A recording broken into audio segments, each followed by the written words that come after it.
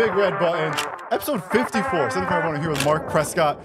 Marc, you're drumming into Anthems, dude. Thanks for coming through. Yeah, happy to do it. I was looking forward to it. Absolutely, dude. So before we get into stuff, I wanted to let people know that I just did the song named Better Parts. I almost said Better Help, which is a therapy app I use. So I was like, that's not what we're plugging here. Although if you want to sponsor the show, Better Help. There we go. Giving everyone money apparently these days. So, beautiful. Two for one. 2 for 1, yeah. So Better Parts is out now. The music video is out, streaming everywhere. Yep. And then I know we got a show coming up February 3rd. That's right. In Milford. Yes. So if anyone wants to go see Anthems, February 3rd, Milford, go make it happen. I think it's a house show. So That's DM right. Yep. for addresses. So yeah, hit us up. We'll let you know where it is, where to be. Do you know whose house it is? Like, is it a house you've played before? Actually, or is no. Is it totally new for you? I'm guessing it's connected to one of the Scooped Up guys. Okay. It's like their release show part 2. Gotcha. But I'm not actually sure where it is or whose house it is. So it's going to be a surprise for us. That's too. cool. Okay. Yeah. So you have no sense if it's a basement, if it's a palace, like what the hell no are you getting clue. into? Yeah. Yep. That's exciting. I appreciate you guys. Come find out with us because we'll be learning as we go. That's right. I love you guys just signing up for that. Yeah, it's a very like DIY. You guys are in this like pop punk niche, and I don't know if pop punk's the perfect genre for you, but there's like a real DIY aspect to that like whole genre that I love, and I think there's so many genres. I often talk about how like I think rap takes itself like they do it well. They do the DIY thing of let's go shoot 10 videos today, and just like we'll have 10 music videos. Absolutely. And in our world, it's like let's wait 6 months. Let's plan the perfect video, and like. There's pros and cons to each, but I think, somehow the pop punk world seems to do a great job of like blending these two of like, let's just have a house show. Fuck it. It doesn't need to be perfect. We just need to have people here. We need a chance to play music and we'll go from there. And I feel like those are oftentimes like the more fun because I feel like people aren't necessarily concerned about like, oh, what am I allowed to do? How can I exist in this space that has like a bouncer at the door and, all these people watching? It's like at a house show, it's like, we're just having a party. We're having fun. Yes. Let's hear some dope music. Yes. Yeah. Perfect. For my quick plug here is I'm adding music videos for the next year. So if you're interested, I'd love to add you to the new year. Let's make something happen. Leave a like, leave a comment, all that stupid stuff that people like to ask for. It does help. The show is small enough that, a single person clicking like doesn't make it to my ears. Yep. So it is nice to know about. Better Parts, dude. I want to know everything about the video. I need to start with Baggins, dude. Yeah. I need to know. All right. Hell yeah. So in the music video, there's for context for people who haven't heard this, and I guess if you, pause this right now. Go watch the music video. That's Absolutely. way more important. We're going to be talking about a lot of stuff. Yes. Referencing it a lot, so you may have no idea what the heck we're talking about. Yes. Please go look. If you're listening on Spotify, make a mental note. Come back to it later. But on YouTube, go check it out. So I believe the character's name is Baggins. That's right. Yeah. So I guess promoting that. I assume it's Dante wearing the bag around. So I'm hesitant to tell you, but I'll get to that in a second. Okay. So yes, my question is, where does he come from? Where does the character come from? I loved him as like we were just talking about like the serious nature of stuff, and I think one thing that video did really well, and one thing I think the float video is the one with the orange color as well. Post. Float was the first one. Yep. First one. Yep. So I think Post also did well of like. They're just fun. Like there's just like I think when I'm working on videos, there's always this sense of like what's going to grow, what's going to change of like, I don't want just a band performing. There has to be something that's introducing new ideas as the video goes on. And in that, it's like, we like to do the breakup story. We like to do all these like dramatic things where it's like, I'm never going to tell a better love story than Romeo and Juliet. Like there's been so many love stories told that it's really hard to like modernize it and then make it quick and make it work in 3 minutes and make it like, producible within our budgets, within like what we can do as a group. What I think you did well with both of those videos, and Better Part specifically. I was gonna. It's so embarrassing to fuck up, but whatever. The Better Part video specifically, it's like there's just a positive energy through it, and you watch Baggins kind of grow and change, and he goes through these adventures, and there's like almost like a Home Alone style sequence of like him just fucking around and get into a muck around the house, but you empathize with him, and you watch him grow, and to me it was a really like cool way to like introduce like a narrative thing, but like. It's still fun. It's still casual. Still lighthearted. It's something that everyone can like digest and take their own 2 cents from. So I assume you directed, or I know you directed the video. I assume you helped also write it and helped in all the behind the scenes process. Yeah. Where does Baggins come from? Where does this idea start? Yeah. So it's funny because he was not a part of the original idea. So I kind of have to take you back a little bit because the idea like evolved over time and for different reasons. So the first thing that like triggered this video was the discussion about, what is the song about? What are the themes and stuff like that? And of the many things that Dante was kind of talking about, the thing that stuck out to me at the time was the idea of taking risks. So that was kind of like the first idea that put us down this path. And at the same time, Sean was talking to a friend of the band, and kind of discussing the idea of how would the playing shots part of it look. And to kind of allude to the title, Better Parts, the idea kind of came from like, okay, well, hey, we are 3 parts of a whole Anthems. What if we, kind of lean into that a little bit? The playing shots can be us individually in different parts of a house or wherever. So Better Parts. So that was kind of where we started was, okay, we're going to be playing individually and we're going to have some kind of notion of risk-taking, needless risks.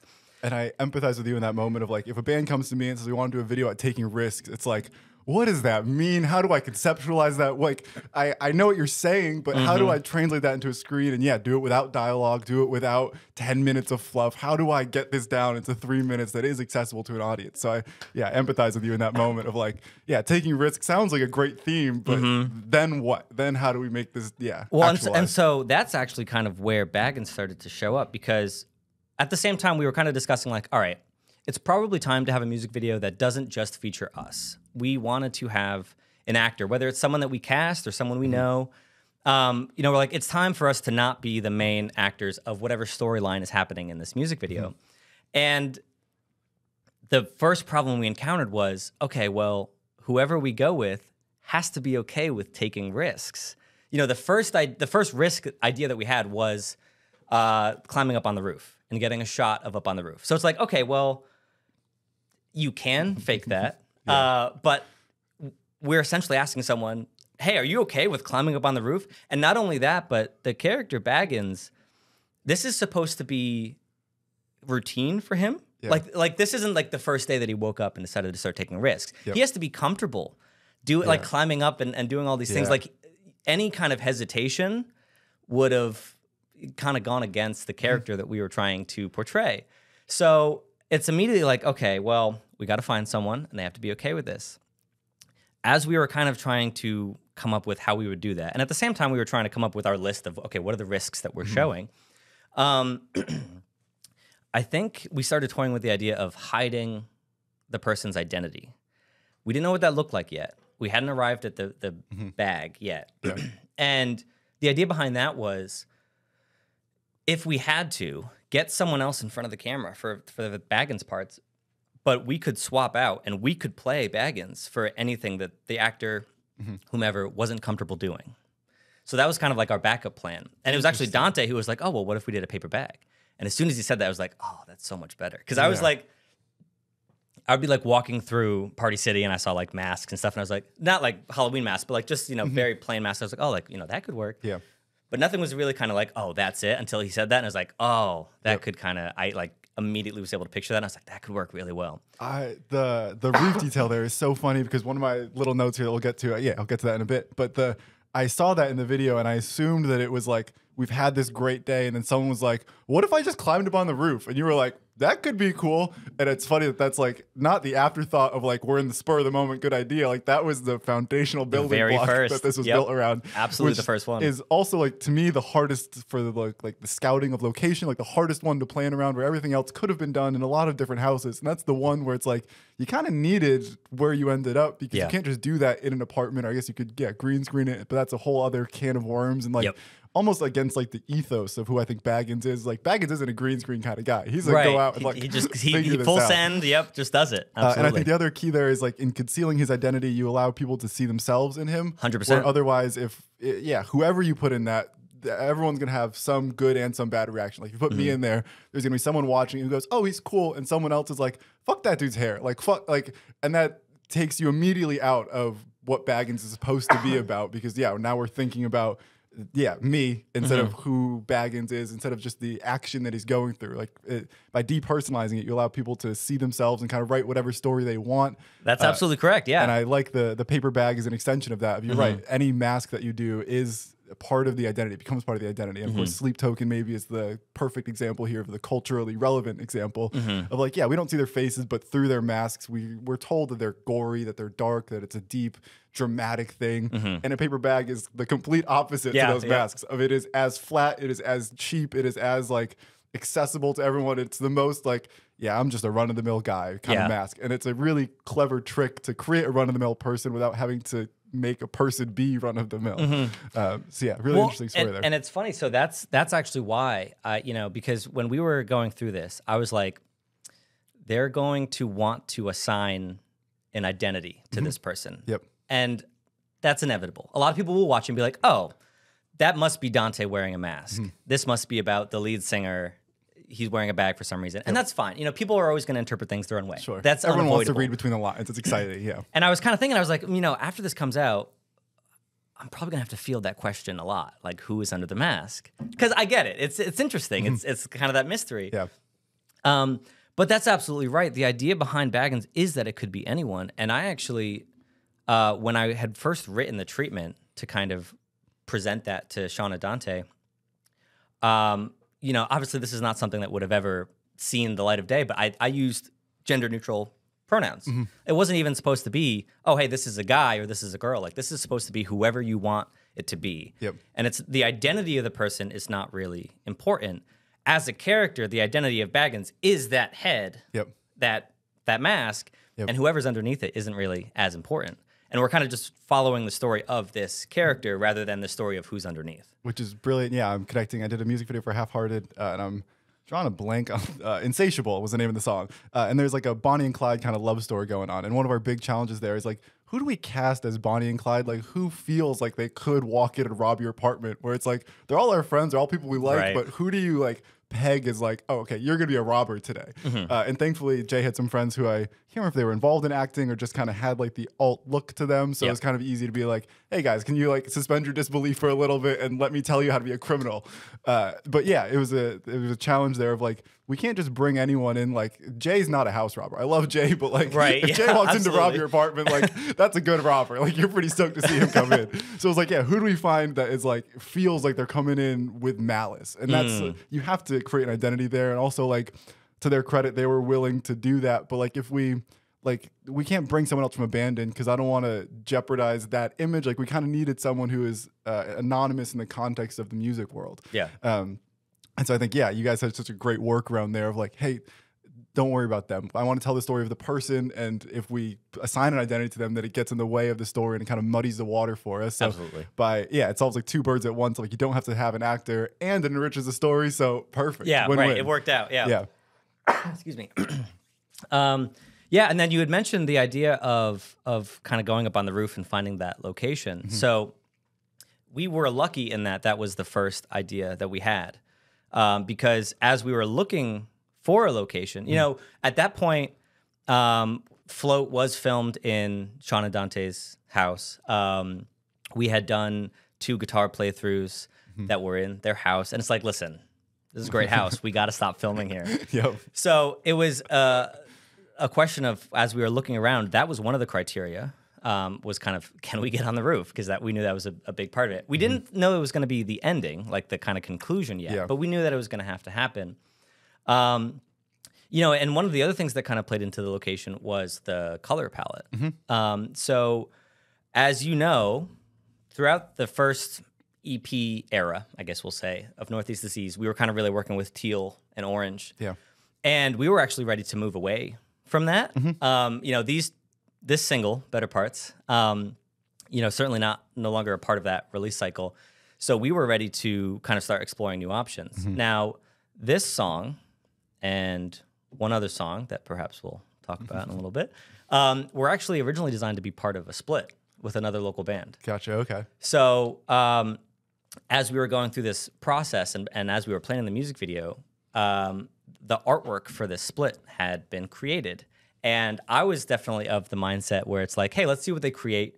And, you know, we'll use that and we'll run with it. Because I'm a big fan of incorporating, like having the look and the visual style of the music video being related to the album artwork. I like that, you know. The cohesion, the branding. Absolutely. You see that with Float. You see that with Post. So I was like, always done a great job of that. Oh, Even thank you. like I think in the subtitles, it's the like the correct colors. Like I think you're very thorough with the identity there. I think it's really important, and it's a great thing for bands. I think the one one common mistake I think I see in bands is like this constant rebranding where every 6 months it's a whole new invention. And I think you guys have done a great job of like staying consistent with it. And even in like the evolution of it, it feels like an evolution. It doesn't feel like a start from scratch. It doesn't feel like, all right, throw that away. Now this is what Anthms is. It feels like that's what they were. And then it grew into this thing. So that, yeah, even as the colors change, even as the palettes change for each release, like it does feel cohesive, and it feels, yeah, there's a growth and a brand identity there that starts to develop. Well, that's great to hear that that's coming through, because, you know, we can plan and have that be the case as much as we want, but it's obviously how it's perceived to other people. So the other band was designing the artwork, and as far as I was concerned, I was like, okay, you know, Northeast Disease had its time. Whatever they come up with, obviously any revisions and stuff like that we'll go through. But the colors, I was like, that artwork is going to influence this music video in some way.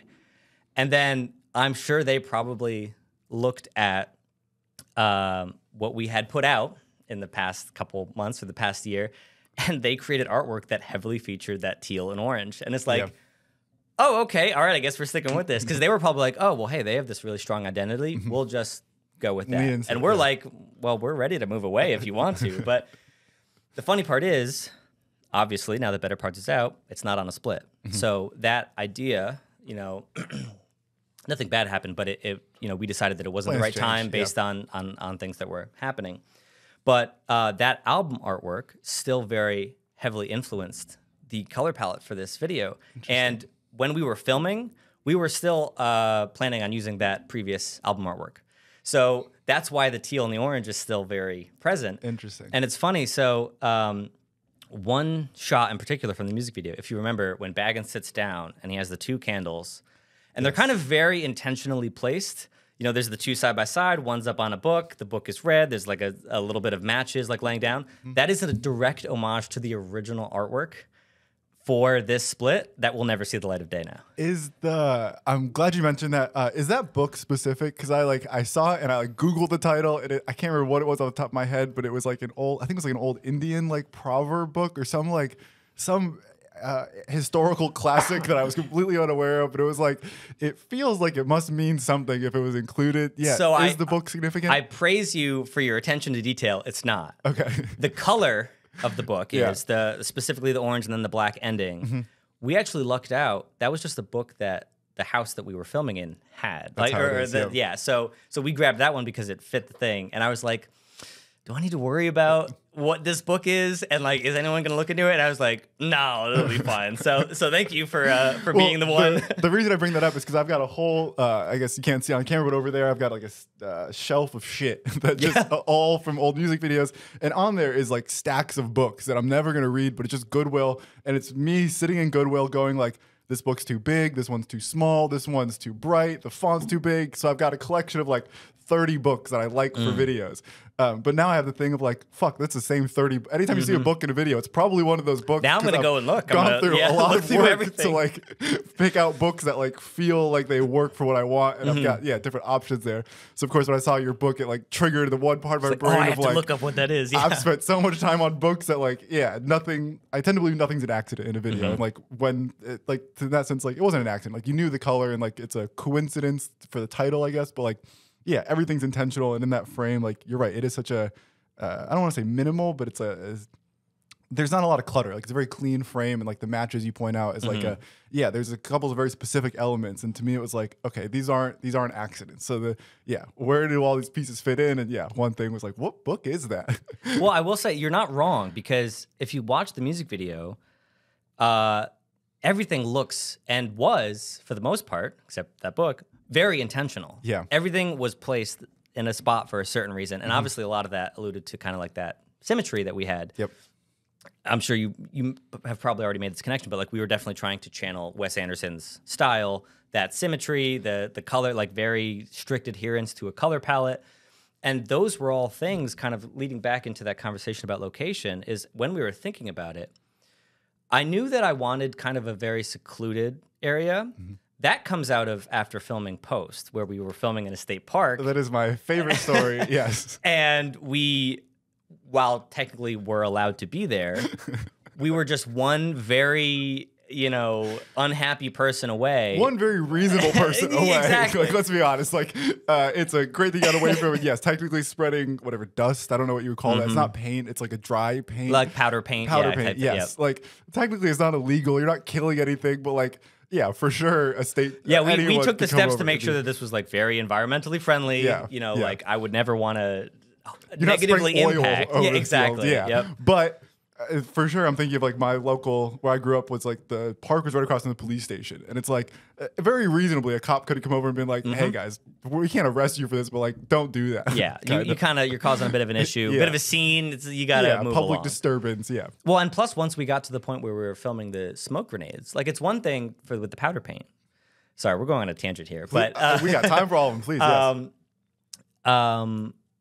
Because you kind of have to be walking by, and it was in the middle of winter in a park, so short for the handful of people that were there walking their dog, there weren't a lot of people there, and that was intentional. But eventually we got to a point where we were filming with the smoke grenades, and suddenly that is a giant beacon to anyone in the area. Like, hey, that is a large puff of. Now it's orange smoke. If it was black smoke, that would be a little more serious. But still, someone's doing something. What's going on over there? Yeah.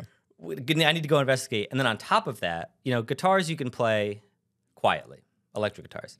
Drums, not so much. Now, we were lucky in that that section of the song was slowed down, so I didn't have to worry about sync issues as much, which means I could do 1 or 2 takes and then be done. We also had a limited number of smoke grenades.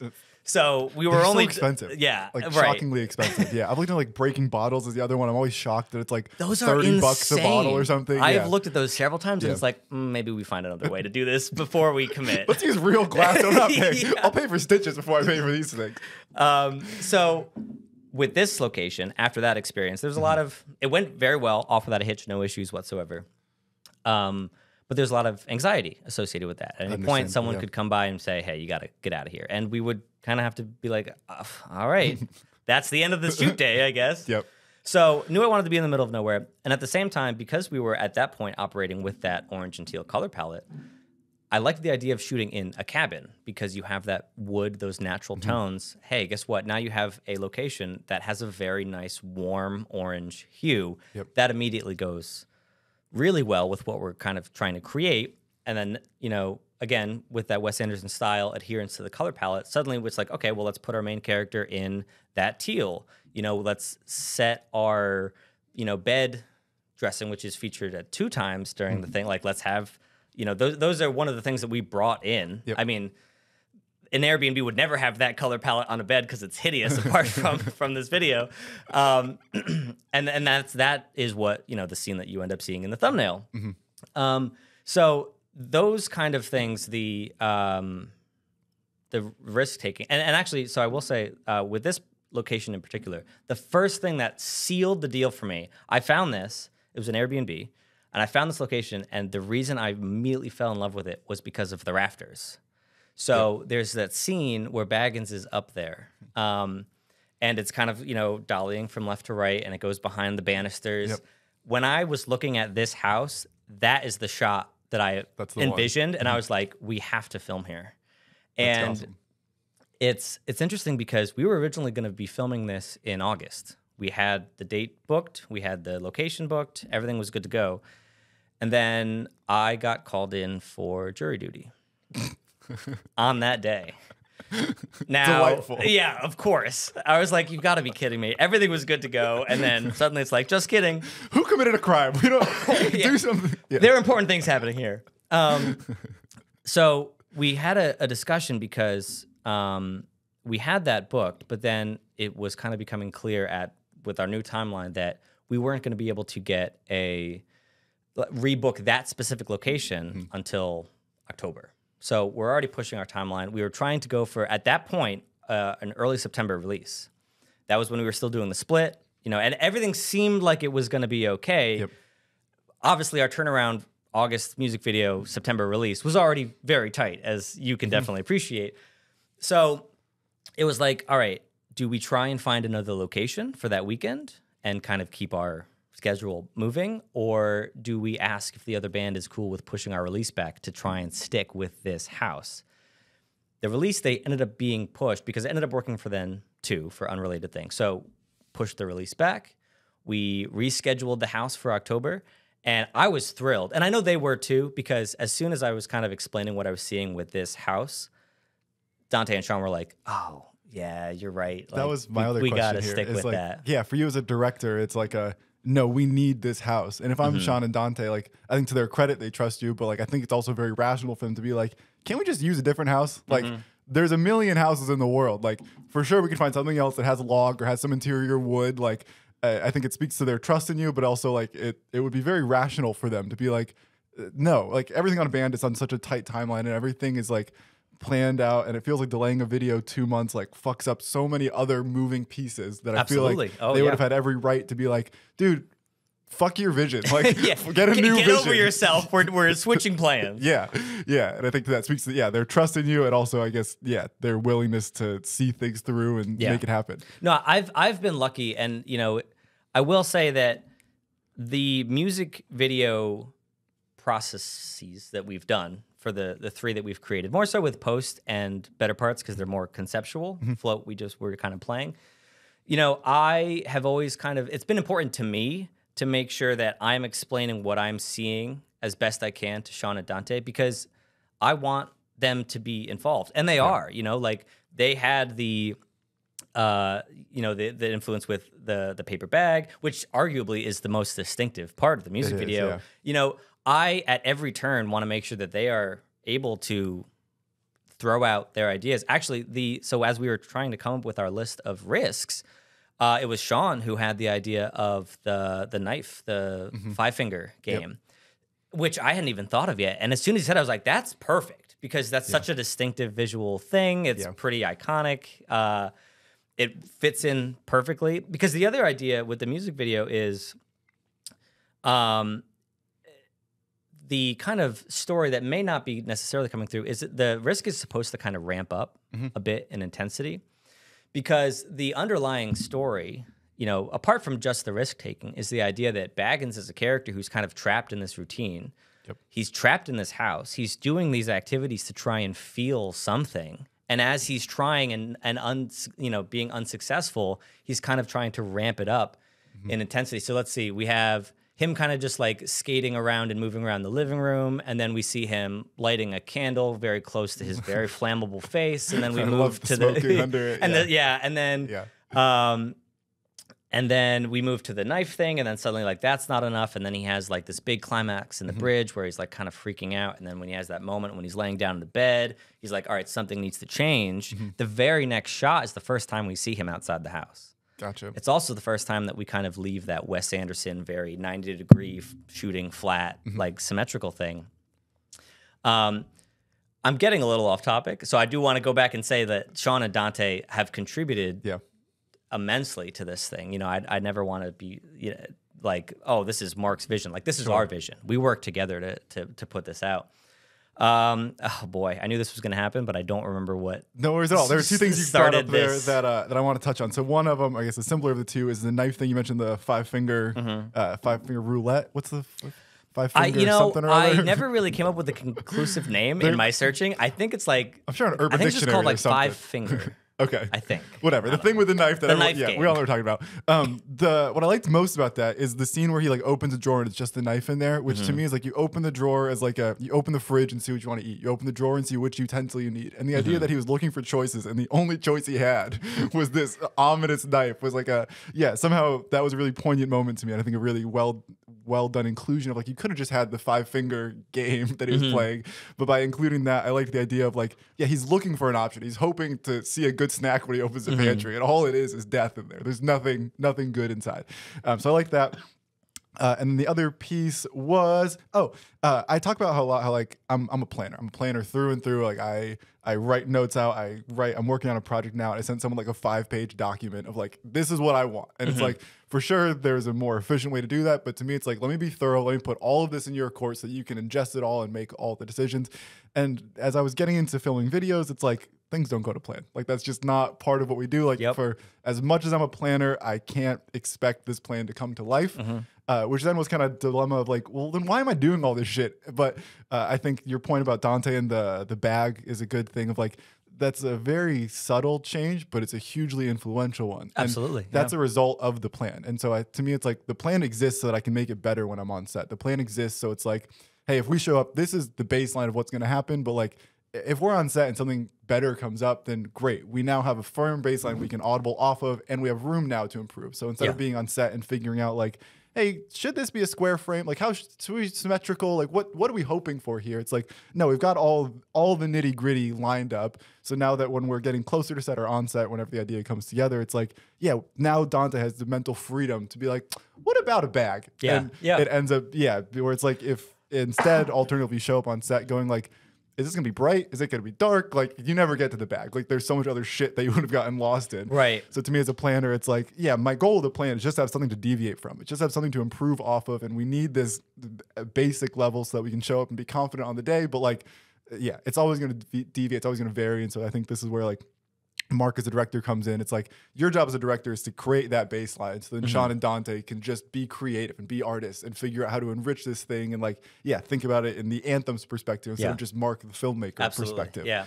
And it's funny. So our timeline from first initial idea conception to actually filming, and then obviously, post-production comes into play as well, was probably like 2 or 3 months. Gotcha. So this wasn't like, hey, we came up with this idea and then 2 weeks from now we're filming and we're just executing.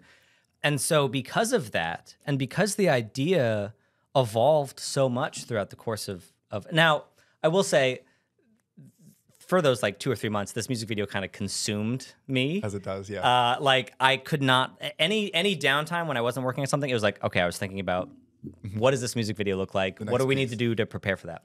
But because it was so long, any little decision along that path branches it off and leads to something completely different, which is great. The very first music video that we conceived would have some similarities to what we ended up with, but it would look fairly unrecognizable from the end product. From the color scheme to Baggins to the risks to the location, like every little decision along the way and every discussion that we had about it along the way influenced it to where we finally ended up. And I'm very, satisfied. Even the idea to be influenced by Wes Anderson and kind of go with that very flat, perfect, symmetrical look, everything kind of added up to the final end product.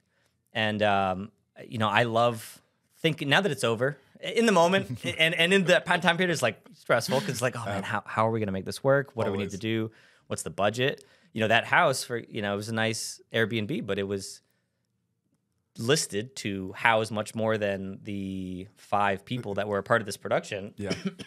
So it was a pretty penny, but it was worth it. Yeah. And I was able to, kind of explain what I was seeing to Sean and Dante. And as soon as they heard that, they're like, yeah, like this place would work out really well. Was the location local-ish? Like, I don't necessarily need the address. So it was in New York. Okay. It was about 3.5 hours away. Upstate New York, I assume, somewhere? It was pretty close to the corner of like the northeast corner of Pennsylvania. So it was a bit of a ways out there. The key to location to me, one thing is, I was going to ask, like, I was hoping it was a friend or family member's house, but knowing it was an Airbnb adds cost, but it also means that all like the feather scenes become like a nightmare of like, we got to get every feather out of here because there's no way they're going to be happy with this. And if they see a feather in here, we're getting charged an arm and a leg for the cleaning fee for them being like, what the fuck did they do in my house, kind of. So as I saw that, I was like, what is this house? And God forbid they have to rent it because this is not something you want to try and do in a rental. So yes. So where did the feathers come together? Yeah, talk. I guess I'm asking both like creatively in the planning and also like day of on set. Like what the fuck is going on when that's happening? So one of the things that I think I remember taking a decent while to settle on was what does the bridge look like? Because when we get to that point in the song, there's very much a vibe change, not only because we move into, we hear Dante screaming, but also the tempo changes. So it's like, okay, this change needs to kind of reflect in what's happening in the video. I feel like it can't just be status quo. We're just seeing the same thing we've had. And, there was kind of like the idea of like breaking and that idea of like the Baggins tipping point, like this is where he's finally becoming so frustrated that he, kind of has this outburst. And we settled on feathers because it was easier than actually breaking things. Yep. Because for a while we were trying to figure out like, okay, how do we discuss, like, how do we figure out what to break? And I can't remember if this was before the podcast or on the podcast. We were talking about the idea of like glass bottles, and it's like, okay, well, suddenly that's adding to the budget. Yeah. It's affecting how safe this production is. We're already going through a production where the main idea is taking risks. So at the same time, you want to make sure that you are trying to be safe and no one's going to get hurt. So feathers seemed like a good option, where it could be visually interesting and stunning, but also still be safe. And it also has that link to the very beginning of the music video. The first time we see Baggins where he's lying down, it's intentionally mirrored when we see him collapse onto the bed and we see him from the top down, and suddenly it's no longer perfect. That perfection is gone. Yeah. He's reached his tipping point. Now everything is messy and scattered, and he realizes he needs to make the change.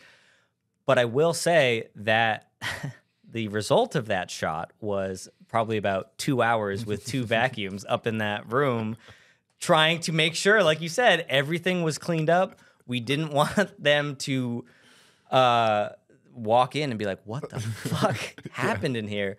And I will say, when you buy, I don't remember how many pounds of feathers, which when you're measuring feathers in pounds, it's a lot of fucking feathers. A lot less than a pound of bricks, I'll tell you what. Yeah, exactly. And it's funny because when you buy them, they're in this big bag. It looks like a kind of a body pillow, but they're all fairly compressed. Yep. So, as we were kind of taking that bag and filling the pillows that he eventually does kind of throw around, suddenly it's like, oh, okay, well, this doesn't seem like a lot. Actually, when I got the first bag, I was like, oh, did I get enough? Like, are we going to have enough to do this? And then as we're filling them and they kind of decompress and like have the air, and it's like, oh my gosh, we have a lot of feathers here. This is going to be a nightmare. It also meant that we only had one take to do that shot. Yes. Because we were not going to be cleaning up feathers for 2 hours and then doing it again. Restarting, yeah. That's funny. Which was a bit stressful because it was like, this is it. This is the one thing. But we kind of, we ran through it beforehand. We were like, okay, you're gonna walk up, you're gonna grab this pillow, you're gonna swing it this way, you're gonna do this. And then after the first kind of initial things, it's like, go to town. Like, this is what, it was kind of more traditional actor and director relationship where it's like, this is the emotion that you're feeling in this scene. Take it and run with it. Do it, yeah. And there is no over the top. Yeah. Like, over the top is what we're aiming for. So, that particular room, you have the main bed at the end under the windows, but there were also, you can kind of see it in the wide shot with the feathers. There were other beds there. So Baggins goes over to those and grabs those sheets and starts flinging those around. We actually lucked out because those beds, Jesus, that's new. That makes me so mad, dude. I had old chairs and they fell so much. They did that all the time, and so I went and I got nice new chairs. Well, no, they've been great. Nothing's wrong with it. It's my fault because my ankle. Oh, thank God. Triggered.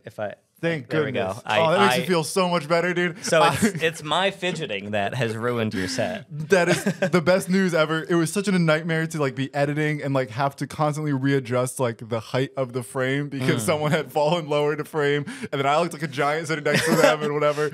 And that happened. And Yes, tell me. Literally that. As you're bringing the feathers thing up, it reminded me. I connected the idea with Seth Rogen, and I don't know exactly why. I think maybe he was talking about an interview or something. And one thing in the movie The Interview, where they go to like North Korea and they interview, and a couple other movies he's done it as well. But I guess one thing Seth Rogen really likes to do and did in that movie is like explode people and film a scene of like, someone exploding. And he was laughing of like, you don't realize how much like fake blood you need to like make it look cool. Like the amount of fake blood in a human is not enough to, or I guess the amount of real blood in a human is not enough to like fill the room and make the cinematic effect that we want. Like you need an absurd amount of fake blood. And I was thinking about the feathers of like, to your point, it's like it's very easy to order and like a pound of feathers has to be enough. And then it arrives and it's like, oh fuck, I didn't realize like how much we need to make this not just like what a pillow would be, but like what a cinematic pillow would create. Absolutely. Like those are very different things of like, in Seth Rogen, it's like, I don't care how much blood's in a person. I care about how this thing looks when how it explodes. Yeah. Yep. Like, and so for him, it's like, yeah, the amount of blood we use, I don't remember what the number was, but it was like 100 gallons or some like absurd amount of like, this would be the biggest person of all time. But like for it to work on camera, because if you use like the actual amount of feathers in a pillow or blood in a person, then it feels underwhelming. It doesn't deliver in the way. So as I was watching that, I had the interesting thought, and yeah, glad you brought up the mention there of like, yeah, how do you measure how many feathers are enough to like, yeah, we know how many are in a pillow. We can kind of figure that out. But like, how many looks good on camera? And yeah, how do we make this thing sell the way it's supposed to?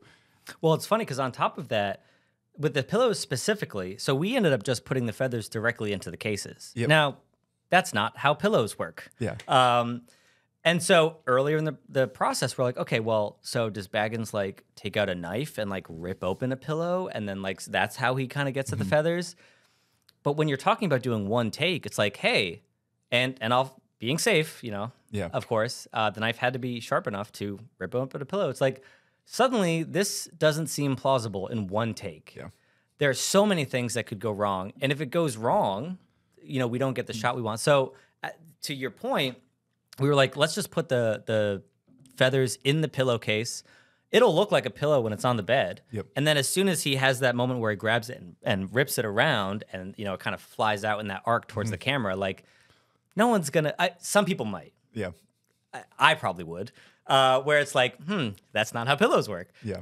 But for the most part, it gets at the emotion and the look that we're trying to have. And so that's way more important than trying to, you know, properly show how pillows work. Most people aren't like me, and most people didn't Google the book and try and figure out what this book could possibly be. It's funny, and that's one of the reasons why I was looking forward to talking to you so much, because I know that as a video guy, you do see those things. Yeah.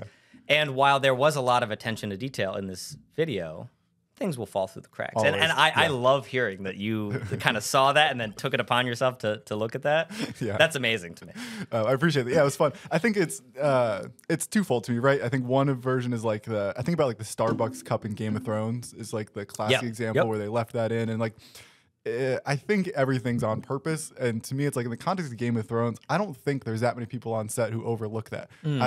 I think either someone like intentionally put it there as like, fuck you, camera guy, like some version of that. But even then, it's like there's so many layers of post that would have to go through. It's like someone could have edited that out. Like it's very edit outable. Well, like, it's funny because I had things like that on this set. Yep. There was in Float as well. Post, not so much because everything was very intentionally placed and we were filming in an open field. So there was a water bottle in the background of Float and it pissed me off so much when I was editing. No one's going to see it. Yep. Some people might. If you're eagle-eyed, you'll see it. But I was like, oh, that's clearly not supposed to be there, but whatever. Yep. In Better Parts, because everything is so intentional, I tried to be so much better about that. And things still showed up in frame. And I didn't see it until editing. And it's like, crap. But now everything is so intentional. Yeah. Luckily, now with like Photoshop generative fill and all that stuff, I was able to take all that stuff out after the fact. And because everything is shot on a tripod, it was the easiest thing in the world to do. Yep. So if you do go now and see something that is not supposed to be in the background of Better Parts, I will be very surprised. Yep. Because I was like watching that like a hawk, like, nope, all right, take this out. I think there were like 5 or 6 things that I ended up taking out. Not all of it was mistakes, but it was stuff that I decided probably shouldn't be in there after the fact. So we just took it out.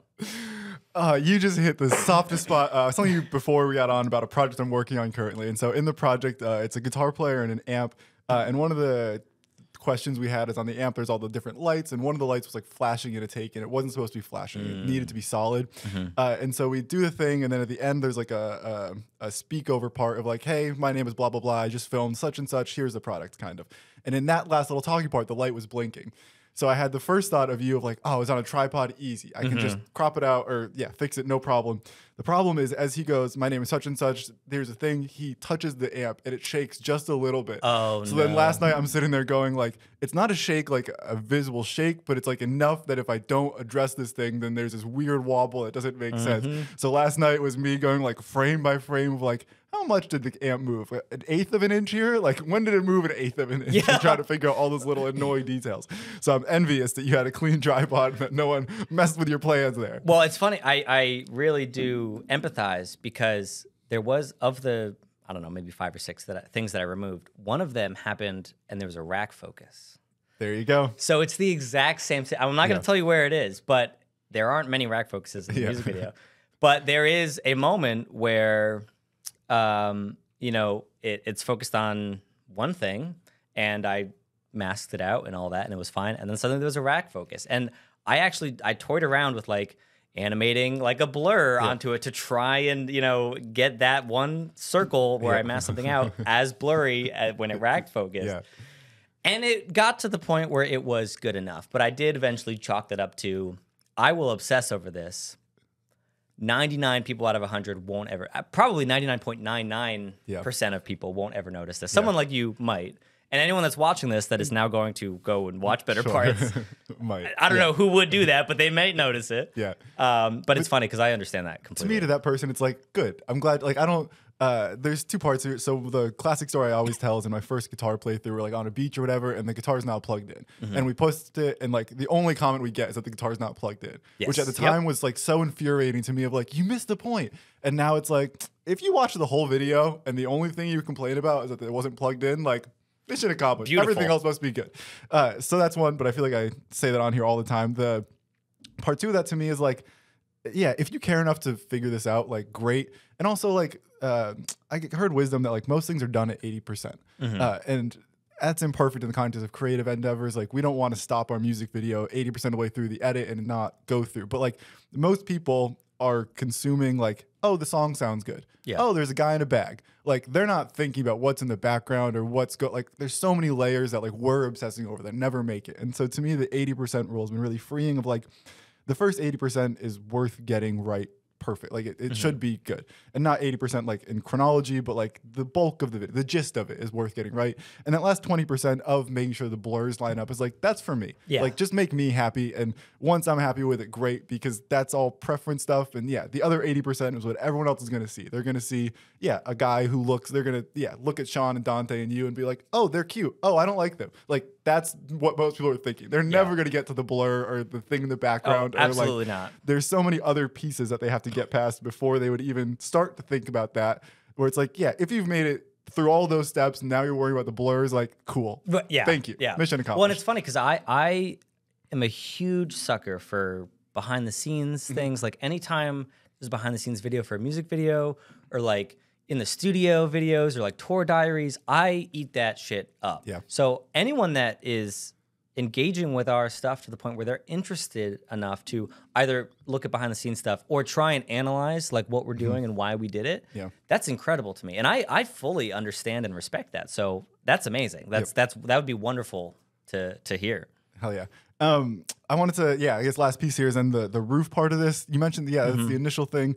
It seems, talk to me about filming that. How do we get Baggins on the roof? Like, and there's the drone circling. Like, it seems like one of those shots that should seem simple, and then on the day of, it takes so much time to like communicate, like yell to the person on the roof, like, hey, climb 10 feet down. I have to circle the drone again. And then, like, the drone has to do a full circle again. It doesn't just like go back and forth. It's not on a dolly. It's not right. So what is that roof process like? That last shot? Is it the last thing you film? Yeah. What is that process like? Yes. So it was a lot of fun to do. So when we were looking at the location and we were looking at this house on the Airbnb, that was one of the things, because we had already had the drone shot planned. We're like, okay, hey, is there a way that we can get up onto the roof? And as you'll see from some of the exterior shots, and actually from the single artwork, which is the same house, there's like kind of a wraparound porch, and there was an area on the other side where you can, the porch stuck out a little bit further than the roof did. Perfect. So, and in the spirit of being prepared and having everything we need, I brought a ladder with me, a ladder that was tall enough to be able to get on the roof with no problem. Yeah. In the spirit of safety, we already knew we were doing something risky, so let's try and do everything we can to mitigate any risk. So, going kind of back to that idea of having someone whose identity was hidden, so that we could have one of us replace the actor if we needed to. I knew that one would be particularly tough because Nick, who is our cinematographer, who does an excellent job, I was kind of having a discussion with him early on. I was like, hey, like, have you flown a drone? Are you comfortable with flying drones? And he's like, and now, as someone who does fly, the drones have come far enough that, like, I do believe that anyone can fly them. Yeah. So I was like, oh, okay, hey, if this needs to happen, if I need to be the one to go up on the roof, I can give you the drone. Luckily, that did not happen, and I was able to operate the drone for that shot. But the challenge was, because it was the first time that we were outside, it was very weather dependent.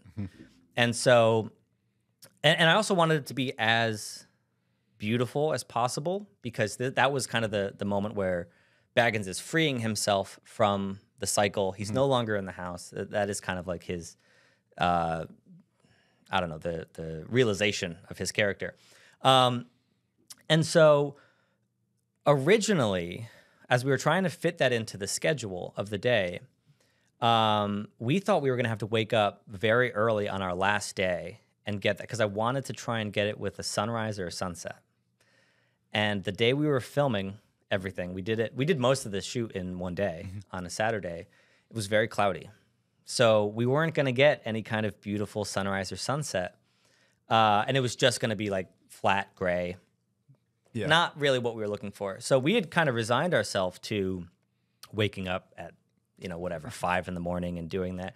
But around dinner time, when the sun was starting to go down, it wasn't necessarily, the sun didn't come out, but the clouds started to break up a bit. So, there was suddenly a bit of a visual interest to the sky at that point. But it was tough because it had been gray and kind of a little rainy earlier in that morning, so the roof was slippery. And the roof was a lot steeper than when you're actually up there. I wasn't the one up there. I was filming the drum, so I don't speak from experience here. But there were a couple like moments where there were some close calls, I'll say. And shingles are more slippery than you'd think because they've just been weathered down, right? Yeah, if they're brand new shingles, they have grip tape on them. But I assume they're weathered. And also, like, the bag has eye holes, but like that's not the same as like being able to see. Absolutely. Like, I assume vision's reduced at the very least if you're seeing at all. Yeah. Except for all I know, the bag is like not aligned properly, so you're kind of boned. You can see your toes, and that's about it, maybe. No, we learned pretty quickly on the set that you don't really see well outside of that mask. Yeah. Especially if you're trying to keep it positioned well. And like we had a couple things where like we're putting gaff tape on the top of the head to try and secure the bag there. So it was a little bit tricky with the roof shot.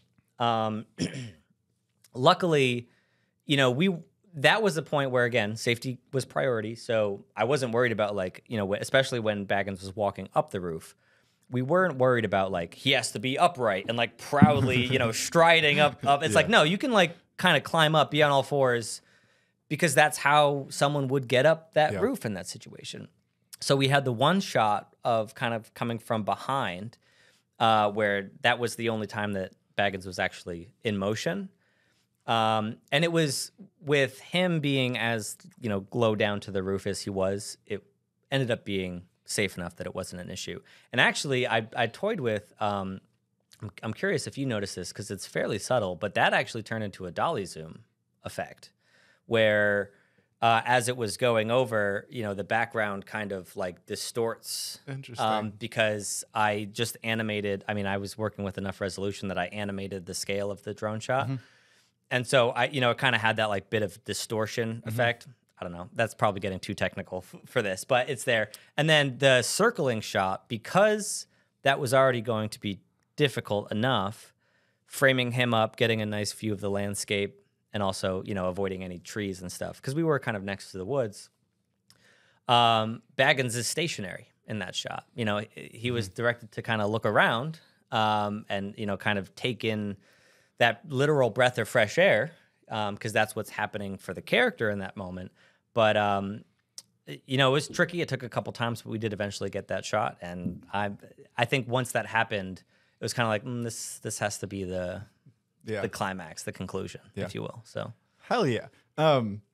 we've spent almost an hour talking about that one video, which is to me the best shit ever. I knew this was going to happen. So that's rad as hell. I wanted to transition kind of into like a more general film background for you. So you mentioned like the Wes Anderson. You've used a lot of technical terms here, which tells me that like I don't know anything about Wes Anderson, to be honest with you. Like I'm shockingly illiterate in the context of movies and like just media in general. Like I like music. I've seen a lot of music videos, but like I've never really been a film person. Like I'm just now trying to like make myself sit down and watch movies with the idea of like, yeah, whoever the best person with a camera is probably isn't doing music videos. Like probably they're in Hollywood. They're working with a bajillion-dollar budget, not with a band budget. So like I'm like actively trying to force myself to sit down and like become more of a film guy and like understand that that is enriching to me in some way. And even if I don't love the movie, like there will be a shot in there that resonates with me, or I'll observe the thirds or the symmetry that you guys use really well. Like I'll observe symmetry and be like, oh, what if I use symmetry kind of thing. It sounds like you've got a more profound film background. Like, yeah, did you grow up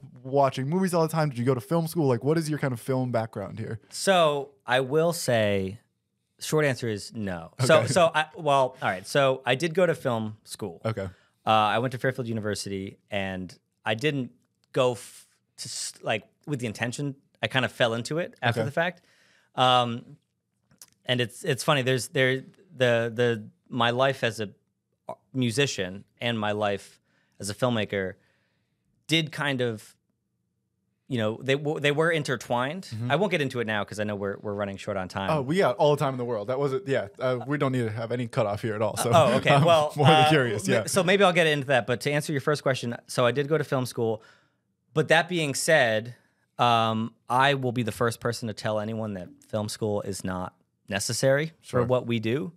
You know, any information that you need is, you know, online. And I've always disliked people who are like, oh, I went to film school. I know more than you. Because that's absolutely not true. And actually, I think the benefit to where I did go to school was just that they enabled you and empowered you to go out and film things, which to me is the best way to learn. Yeah. School or no school, if you go out and create, you're going to learn how to do this. But I will say I'm very much like you in that I'm not really a movie buff. You know, I threw out Wes Anderson and stuff a lot.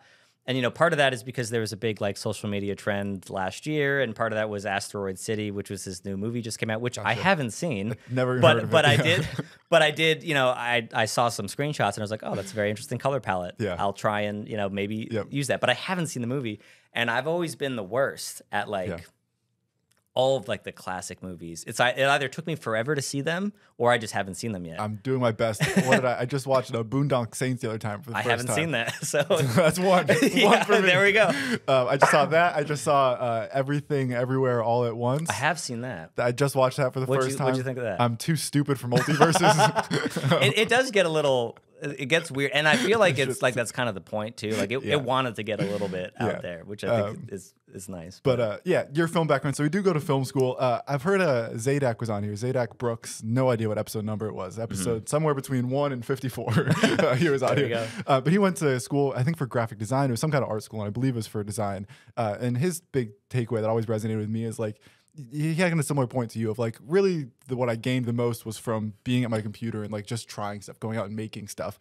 But he talked about how like the process of taking feedback was something that school breaks into you. Whereas for someone like me, it's like no one's ever really told me they don't like my art. Yeah. Like, and I'm sure those people exist. I'm not saying that my art is flawless, but just that like when I'm working for a band, I send it to a band and most of the time they say great. Yeah. And so the one time someone says, fuck no. It's like, whoa, what the hell? That is a personal attack. Yeah. Whereas with Zadak, it's like, no, every week my teacher said fuck no to me. So like it really gets you into that mode of like taking feedback and ingesting that there's so many diverse ways to do this. And like, yeah, not that that is mandatory to being a good artist, but like that's part of being a business. It's part of like, not that in painting the Mona Lisa, you need to be aware of that. But if you're going to try and paint the Mona Lisa every week, then like, yeah, you got to be aware of other people's feedback and how you can ingest that and take it in honestly and not take it personally. And it sounds like maybe, I guess I'm asking, like, was film school a similar thing? Like you said that the big takeaway was going out and doing it, but I would assume that you come back to the classroom and your teacher is sometimes saying, great shot, Mark. And sometimes they're being like, why the fuck did you? So that's interesting. And I think that's right. But for me, I do think that what I really liked and appreciated about film school, and for me, I think it is the strongest argument for going for anyone that is thinking, in addition to the feedback, because I think that is a valid point, but I really liked the structure. So there was one class that I took. It was called, I think it was just called like Lights, Camera, Action. And essentially it was like, I took it my first year, which was a sophomore because I didn't go in as a film major. And it was like, hey, this is everything you need to know about production. And what I really liked about it is we would learn about some aspect of production, lighting, whatever. And then we would go out and we would have to film something that kind of demonstrated your understanding of that idea. And so that structure where it's like, hey, you're going out every week and you're creating something. And these some things are designed to be different. So you are having a lot of experience doing multiple different things. That is huge. You know, on top of that, I was very lucky to go to a film school. You know, you have a lot of these high-end film schools where I feel like for the first 2 years they teach theory, and then maybe if you're a junior, you get lucky and you start like getting to use equipment and go out and make stuff. I took one film class, and it was going to be a seminar every week, and we were supposed to sit down and watch. It was from like noon to 6, and we were going to sit down and watch a movie from noon to 3, pause, another movie from 3 to 6. And I sat down for 10 minutes. I was like, fuck this. Like, I'm literally never going to do it. Like, I'm not paying money to come sit and watch movies for 2 hours with you. Like, fuck this. Dude. This is so fucking dumb. So yes, I think if I had someone be like, instead of watching a movie for 3 hours, let's watch one scene from The Departed and then go try and emulate that thing. That would have been such a better learning tool than someone being like, watch 2 movies, stay awake, figure out how to stay awake in this dark room. Theory for me was always my least favorite part. I loved the production side. I still do. You know, it's why I do it, why we do it. But yeah, no, just the fact that you were able to go out and at where I was freshman year, or I didn't start freshman year, but right at the beginning of the program, they're like, yep, here's a camera. Here's a Sony EX1. Just go out, make something. You can rent this out whenever. You know, we had cameras that went up to like red cameras. I mean, our best one was like Red Scarlet. This was also like almost 10 years ago at this point. So still has the brand name on it. Exactly. So like, you know, we got a chance to really get our hands on some really nice equipment, and you had to go through a progression to get there. But like, just the fact that we had access to that kind of stuff, like that to me is why film school was nice. And obviously that's also not all film schools. But that being said, you know, filmmaking is not about the camera that you use. It's not about the lights you use. It's not about your equipment. It's about telling a story and how can you best communicate what you're trying to say. And you can do that with anything. You can do that with phones, you know, these days. Everyone says that. This is not a new, you know, revolutionary idea. But so while I did go to film school, it's never really been like if I didn't do that, because I did have like a love for filming before school.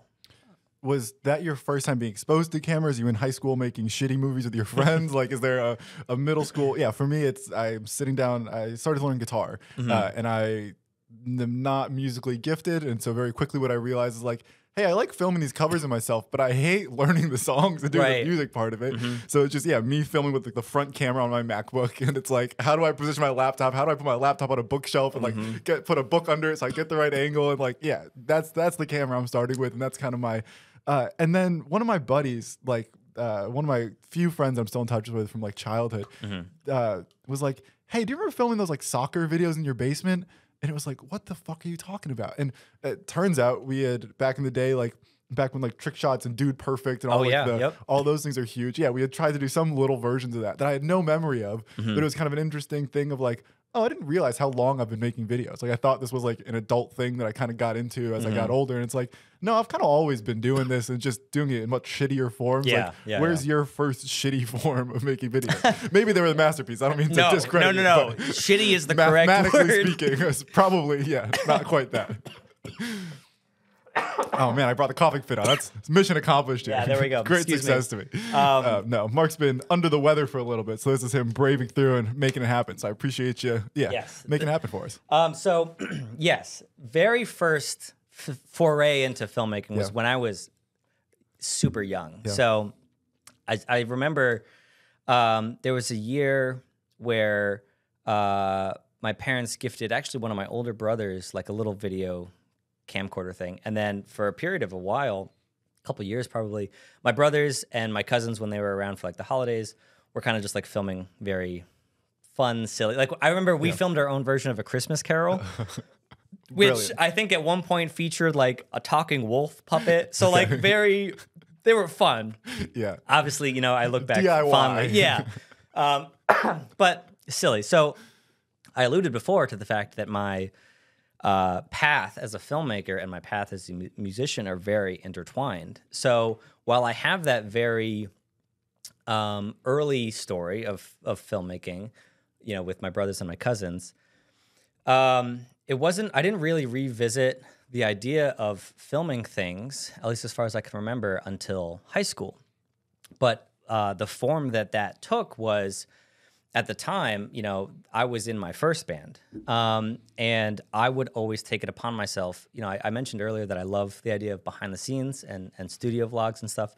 So whenever we were recording music, I would always take it upon myself for fun, just to film the process, us having fun. At the time we were recording our second release in my first band. And so I was just kind of like documenting it, and I would, edit that together and release it and put it up on YouTube. I had, my parents get me like this, I think it was called like Power Director, which was kind of your standard nonlinear editor. Got the job done, but I would just kind of edit stuff on that. And then I kind of kept doing that. And then when I got into my second band, I did a similar thing. Every time we were recording or anything, I recorded that. And I really enjoyed doing that. And when I went to school, so for the longest time, I thought my path in life was going to be teaching. So I went to school for teaching. I went to Fairfield University, which had a good teaching program. Like teaching math, like teaching academic teaching, or like teaching music lessons, like teaching history. Okay. So how it worked is I had to choose, my major was technically history, and then eventually I would get like a minor in education, and that's how the program worked. And at the end of my freshman year, I was kind of like, I don't really want to do this anymore. Not because I didn't want to teach anymore, because I had to do like research papers and history stuff. And I was like, man, that kind of sucks. Like, I like history now, and I did not like it back then for that reason. It's funny because my big thing was like, oh, I like history. As a teacher, I feel like I could make history interesting. That was kind of my motivation. And then I went through college history class, and I was like, wow, this really sucks. So I was kind of having this like crisis at the end of my freshman year, like, oh man, this was my plan for so long. What the hell do I do now? And it was actually a conversation I was having with my mother at the time, who was like, hey, you always really liked making those like film vlogs and edits and stuff like that for your old bands. I resonate with a mom who doesn't really understand the band world, but is trying her best to be supportive, and is like, your little skit thingies that you and your friends would do. And I will say, to my mom's credit, she had a decent grasp on it, but she's like, hey, you always love doing that. What if you looked into seeing if your school has a film program? And as luck would have it, there were a couple people I met throughout the year that were a part of the program. I had seen a couple like shots from sets that they had, and I remember seeing like the big camera and like the dollies and like the boom pole, and I was like, oh man, that stuff looks really cool. Anyway, like moving on to, because I wasn't focused on it. And the dorm that I was going to be moving into sophomore year, the head of the film program, I went to a Jesuit school, so one of the priests that ran the program happened to just reside in the dorm I was going to be living in. So I went and had a conversation with him, learned about the film program. I thought I was going to be talking to him for like 15 minutes, and we had like a 2.5-hour conversation. Gotcha. And I like was like, this sounds awesome. Like, this sounds like a blast. Sign me up. Yeah, sign me up. I'm in. And then the rest was just kind of history. So it's kind of, because I was in local bands and doing just fun work for them, that I ended up following this path to be a filmmaker. Interesting. I want to touch on the music part as well. So yeah, we've talked a lot about you as a director, and we barely touched the fact that you're also drumming in this music video. So you also, that's where the cinematographer comes in, I assume, is like, I can't be drumming and film myself. Let's 100%. Delegate a little bit here. Where does the drumming start? Are you 4 years old banging on pots and pans? And feel free to help yourself if you need a refill here. No, but you banging pots and pans as a 4-year-old? Are you getting into guitar as a kid? Where's your musical journey begin? It started in 4th grade. Okay. And the reason I can say that definitively. It's very precise. Is because 4th grade, I went to a kindergarten through 8th grade school. So 4th grade is the year that you kind of move on from like the shitty recorders, and you decide like, okay, I'm gonna be in the concert band, or I'm gonna be in I was a the cellist, choir. baby. Yeah, there. Actually, I did play cello back when it was bigger than me, and then that didn't last very long. Anyway, so fourth grade was when you kind of decide if you want to be in the concert band. And at the time, so I have two older brothers, as I mentioned, and they were both drummers. Now, I don't think that influenced me that much. I don't think it was like, oh, hey, they were drummers, I'm going to be a drummer too. I think it was something that I was genuinely interested in, and I feel like I don't know if this is factually accurate, but I seem to remember being told that my dad was a drummer.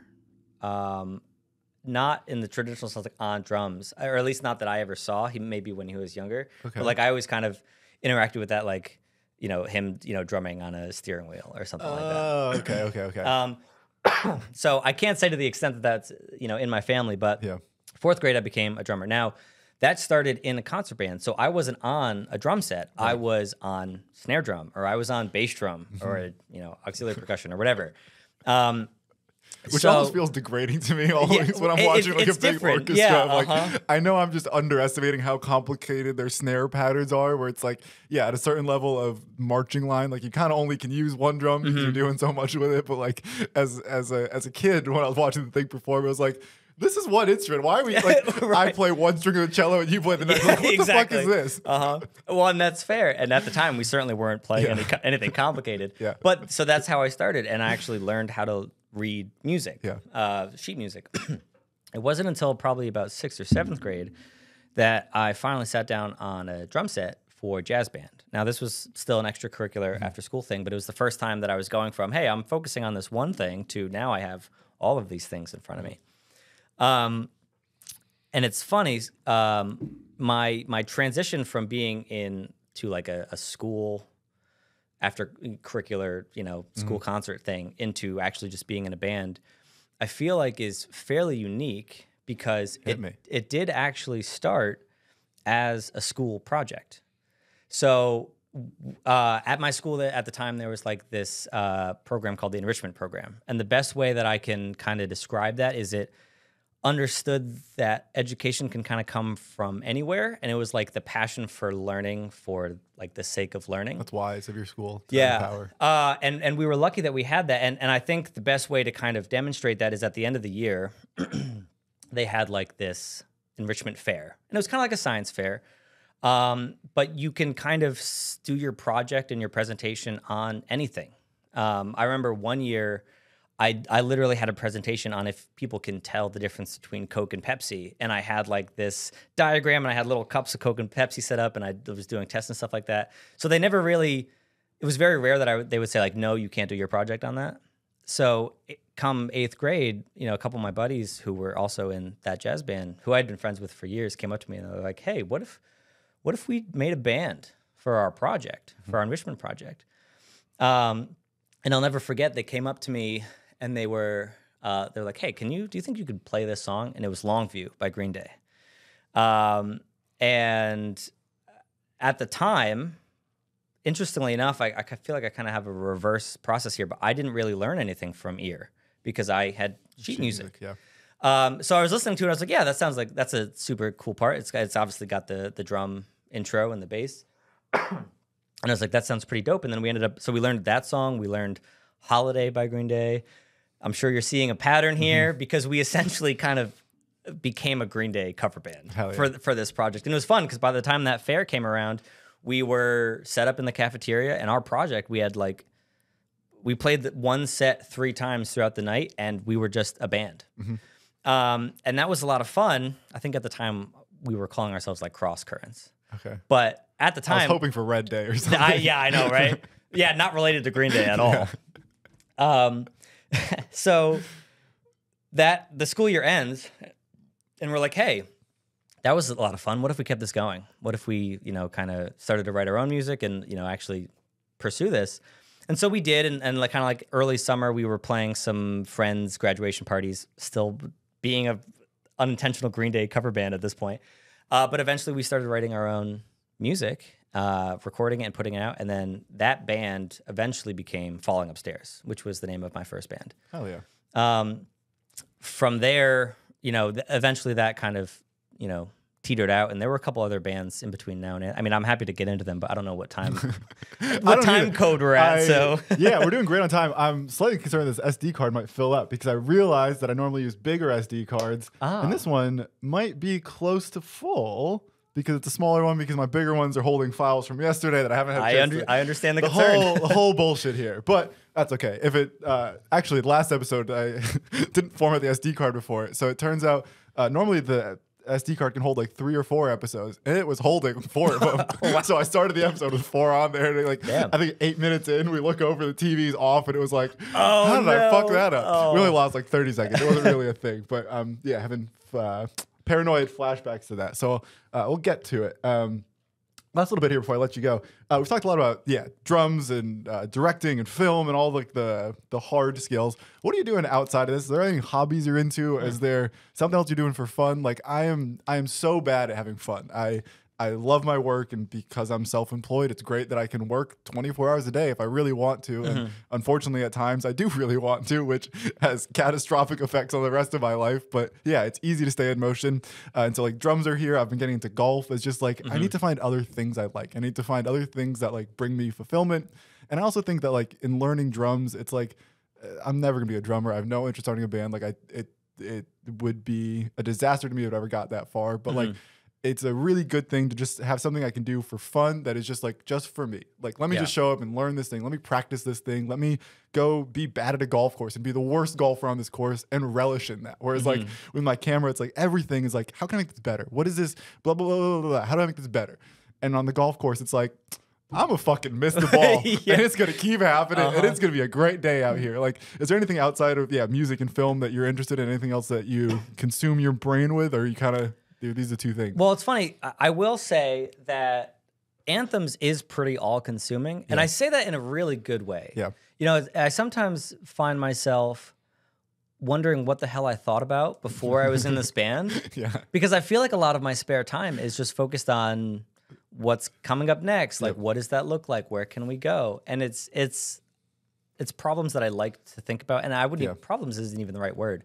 But it's very interesting to me. So I will say that takes up a decent amount of mental time, you know, actual physical time, maybe not as much. But, and I will say filmmaking also does that, not quite as much. You know, there was a period after I was done with school, probably up to the pandemic, really, because that kind of took a hit, where I was making short films for fun. So filmmaking, not for a band or for other people, but just for myself. Me and my housemates were making like kind of fun comedy stuff. It's still all on YouTube under Last Turn Films. We don't make it anymore. I'll preface that with this was something that we did do. I did my best to dig through your Facebook and try and find the history of Mark, and there wasn't a lot. Well, so I'm very excited it did kind of come to an unintentional end around the pandemic because there were just so many unknowns. This isn't a new story. But so for a while, there was filmmaking for fun on the side. Besides that, I do play a decent amount of video games. Hell yeah. What's the game of choice? What's the one right now? So the one I probably play most frequently is Rocket League. Hell yeah. Which is a lot of fun. Are you competitive with it? Are you like... I don't mean how good are you, but like, are you personally like competitive with it? I can be to an extent, because I also know that the guy that I usually play with most regularly, we've accepted that we're not good. In the grand scheme of things, we are. Like, according to our rank, we are. But, like, we're not really playing to be like, oh, we have to be the best. And, like, we're not super competitive. For the most part, it's just for fun. Though, of course, you know, that the sting of loss always, you know, riles us up a bit. But then, you know, aside from that, like, you know, I play Sea of Thieves a decent amount, but like I kind of bop around. Like when new games and stuff come out, I usually play. We have a group of friends that play games a lot together, so that's a pretty big. I've been playing RuneScape for a lot of my adult life, and in the last like 6 months, I've slowly weaned myself off of like, let me play drums. Drums feels like a lot better use of my time than wood cutting in a fictional game, but I do love me some wood cutting in RuneScape. Well, it's funny. I remember, so I've never played RuneScape. Okay. I'm very familiar with what it is, but I remember back in the day when I was probably like 7 or 8, I used to do gymnastics, and there was a kid on my team who kept trying to get me into RuneScape. And I'm sure this was probably when it was at like its height way back in the day. Yeah. And I never did, but that has always stuck with me because he was always so persistent. I was always like, yeah, like that sounds cool. Like I'll get into it. Never did. It's such for a no particular niche reason. Game that somehow in my desire to be productive, it's like the perfect way of like you are. It's all very like passive. So in like Rocket League, there's probably a lack, or to me, in my perception, is a lack of progress in Rocket League, where your progress in Rocket League is measured by how much better you get at the game. But it's so hard to like know that you're better now than you were 6 months ago when you're playing Rocket League. Like I assume you have no sense of progress in that way. Like you're always just one step behind whoever you lost to and one step ahead of whoever you beat. Yeah. Where in RuneScape, there's a real like linear progression in that sense of like, yeah, my level's higher than it was, and somehow that like is the right variety of numbness for my brain to get lost in of like, oh, I am doing something. There is a big goal that I'm working towards. That's a good way to look at it, I'd say. It works for my specific makeup, I guess. Well, it's fun. I always kind of view video games as like, because I do have a group of people that I play with fairly regularly, it almost becomes like we're just hanging out chatting primarily, and the video game is like the secondary thing. And that'll vary from game to game depending on what we're playing. But it's just a nice way. It was great, you know, through the pandemic, but also now that I don't live with them anymore. There we go. We got 1 minute left on the card. All right. Time to wrap it up. Kinda. Let me pause and get the card and switch out, and then we'll finish the episode here. Back at it like nothing ever happened. I guess if you're watching, you might have seen me stand up, but if you're listening, nothing happened there. We're talking about video games. We're talking about games that we like. I had one follow-up thought there that I really liked and I really wanted to come to, but I don't remember what it was. And that's a tragedy, but that's what happens out here sometimes. One last little piece I want to touch on. We kind of touched on it quickly there. The competitive nature. Yeah. So I'm totally transitioning gears here, I guess, kind of starting fresh the conversation for the moment.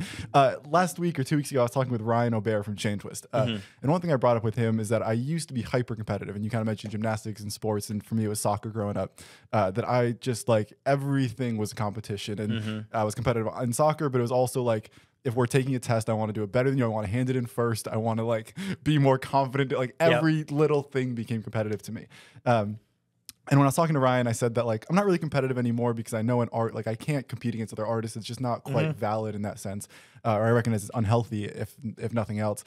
So I've done a good job of like turning it into me and competing against myself, and that kind of took me on this path of like, what am I competing against? Like what is the enemy there? And I was working on the Anthms photos from the other night. I realized that what I'm working against is what I think other people's expectations are of my art. So as I'm making that, there's a part of my brain that goes like, oh, fuck, they're not going to believe how good this is. And like, to some degree, like, fuck, who cares? Like, I'm making this for me. Yeah. But it was an interesting, like, oh, that's what I'm competing against. It's what I'm, because it's not against myself. I thought it was against myself. And it's like, no, because I'm always impressed with what I do. That's why I do it. That's why I keep doing it, right? I wouldn't get to the final step if I didn't like the first steps. And then as I got there, it was like, oh, I'm competing against what I think that they think I'm going to make, which is such a bullshit assessment of like, I can't compete against what I think your expectations are. Right. I don't know your expectations. And even if I do, like, if I sent you those photos and I think you guys have liked them, but if I sent them to you and they never saw your socials, like if you guys didn't support them, I'd kind of be like, well, they didn't get it. Yeah. Like, it's this weird thing of like, I'm competing against your expectations, but even if I don't meet them, I'm still kind of like, well, that's on them. Are you competitive at all? Like, as you're doing the filmmaking, as there's the drumming, there must be a sense of like, I got to play this fill faster than that guy, or I got to make this film better. But like, in art, that's not quite a valid thing. Like, are you competitive? How does that energy? Because there is I think anyone who does any art wants to get better at it, and in the desire for progress, I think competition is kind of a natural byproduct or a natural result of that. But again, in art, it's a lot different than in sports, a lot different than in gymnastics, where you have a score and your score is better or worse than someone else's, where like the better parts of video, it's like you can like it or dislike it, but it's hard to objectively be like, oh, this is where it ranks in the hierarchy of such and such. Are you competitive? Are you able to like turn that off? Are you able to create just altruistically, or is there some like chip on your shoulder that you're competing against as you make art and explore all these ventures? Well, I will say, when it comes to drums, I'm not competitive at all, because that's a competition I lose. I am good enough. You beat me. You beat the hell out of my ass that competition. I learned Ghost Note the other day, and I was like, oh, I'm fucking Travis Barker. I've always thought that I've been good enough at drums for the things that I pursue, but I look around anywhere in the local scene. I see so many more talented drummers than I am. And that's fine. You know, that's never been something that's bothered me. That's just kind of how it is. You know, I've also just with kind of how my path is taken, you know, I don't really practice just by myself at all. My drum set lives at Sean and Dante's house. Yeah. You know, and when we're recording, I have an electric kit that I set up, but that's not set up full time. With my current situation, I just don't have room for it. So drums, not really competitive. You know, it's interesting. I do kind of find myself constantly at odds with myself and kind of competing against my expectations and my own standards for myself. You know, I've always kind of held myself to a high standard, and that's not even, I was going to say weird flex, but it's not even really a flex. It's actually, if anything, it's been quite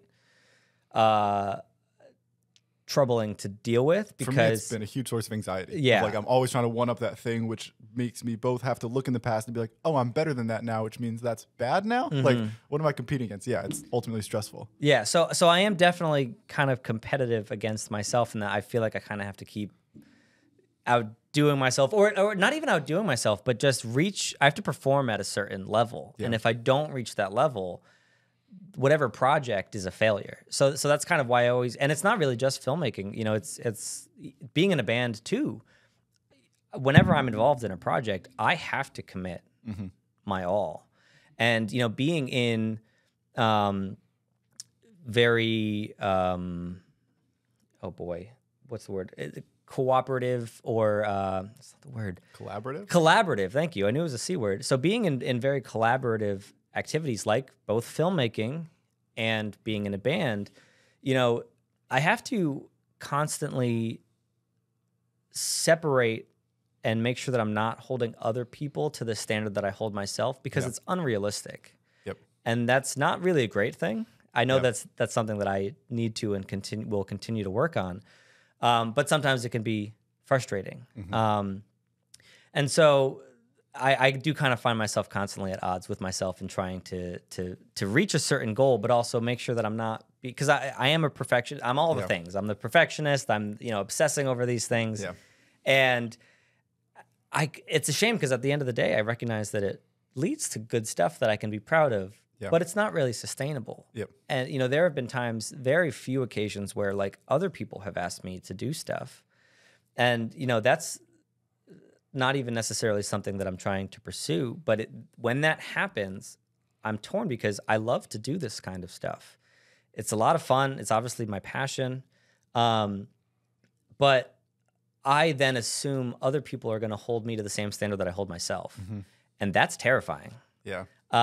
Because it's one thing if I do it to myself, but if I think other people are going to do that to me, it almost seems unattainable. That's interesting. I almost have the opposite thing there, where to me client work is tremendously freeing because it's like I know what I hold myself to and they'll never hold myself to that standard. So I think if I can make me happy, then I'll exceed their expectations. And that's ultimately what we want. Oh, it's very irrational on my part for sure. Yeah. And I think the other part there, the flip side is like, yeah, it is an anxiety inducer. Like it's a stress inducer thing of like, yeah, I'm just obsessive over everything I do. And that to me is where something like drums has been great of like, oh, I'm terrible at this. And that's very important. That's really important to me because everything else, it's like, yeah, when I'm making a video for anyone, it's like, I want to knock your socks off. And also like, I'm not lost that when you hired me for this, like there is some amount of hours you worked that made this happen and probably not at a job you love. Like there's some sacrifice you had to make to bring me on board. And if I don't deliver, I have to repay you for that. And like,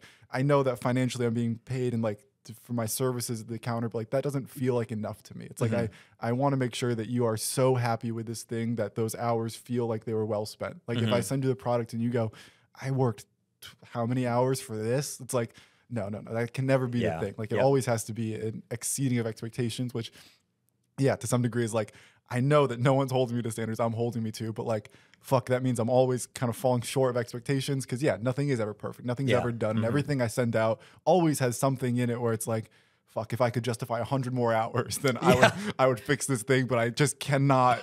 I won't be able to pay rent if I spend 100 more hours working on this thing. Like this is a 10-hour project. If it becomes a 100-hour project, like my life is fucked up. Like I literally cannot do that. But yeah, that's in every single project. In every video I've sent out, I can always point out something of like, I wish I had an answer for this question, and I don't. And sometimes we don't have the answers. That's part of it. But yeah, somehow working with clients then has been really freeing of like, okay, that confines what I'm doing. Whereas when I'm working for myself, there's like this endless like, oh, what if? There's an escalation of sorts.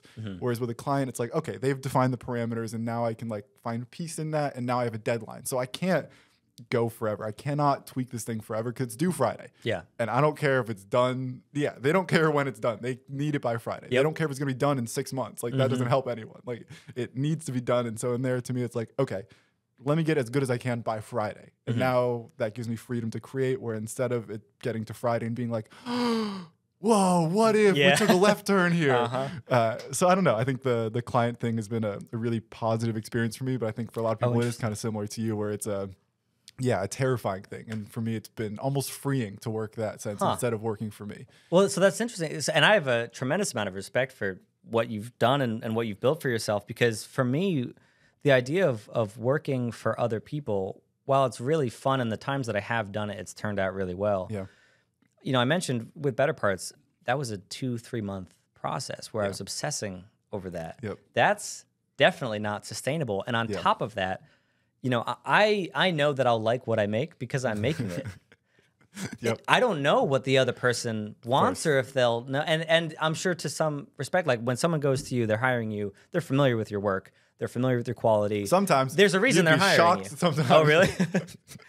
And I could be totally off base because this isn't what I do. And it's not necessarily, if I did pursue that, I would have to do a lot of soul searching and a lot of work. But to me, what would terrify me is I'm trying to figure out what you want and make what you want and what you would like, and that may not always align with what I do. And you know, for my job, my 9 to 5, I'm lucky enough that I do this. Like I do video production and editing, and it's way more corporate, of course, not as fun as what you do. But sometimes in that environment, you can create something that you really like and it doesn't hit. And that's it. All right, back to the drawing board. It doesn't happen often, but it does happen.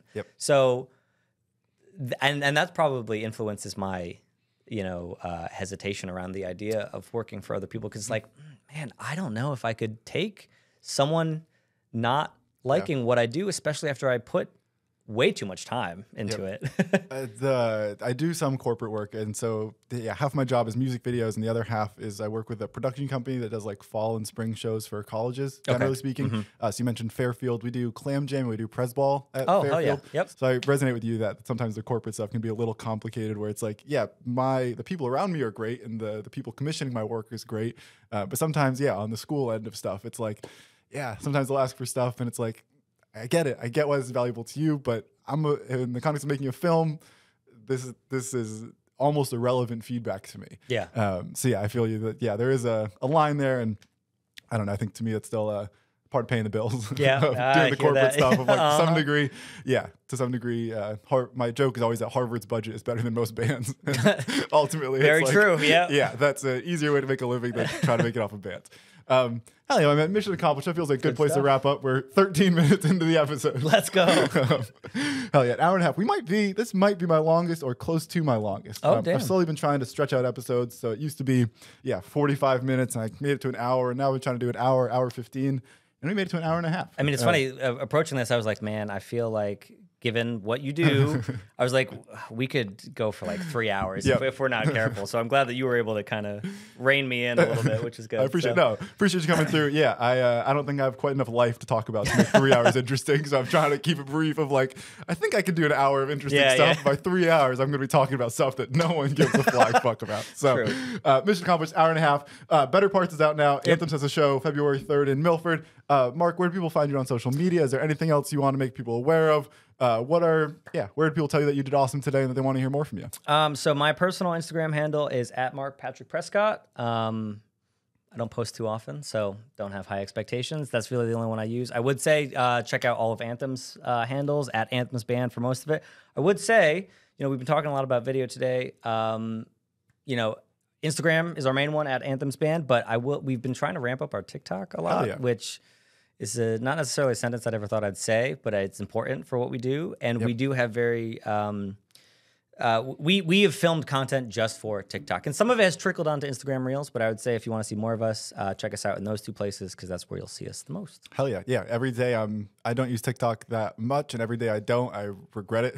Like it feels like the hot hand right now. It's new to us. Yeah, worth leaning into. Better Parts is the first time that we've been able to have like an actual like, hey, we're gonna start uploading these types of videos on this schedule. Yep. We're gonna try and see where that goes. So hell yeah. So just see that come together. Yeah, episode 54. What else do I have to plug here? Yeah, book a music video, leave a comment. Shout out Blind Euphoria. I'm wearing a Blind Euphoria shirt that they gave to me the other day. They rock. They just dropped a new line of clothes the other day. So yeah, go get Blind Euphoria shirts. They're cool guys, cool homies. Check out Chain Twist. Mostly listen to anthems. Book a music video. And tell Mark he did rad, dude. Episode 54. Something for everyone in the books. Mission accomplished, my man. Hell yeah, good stuff.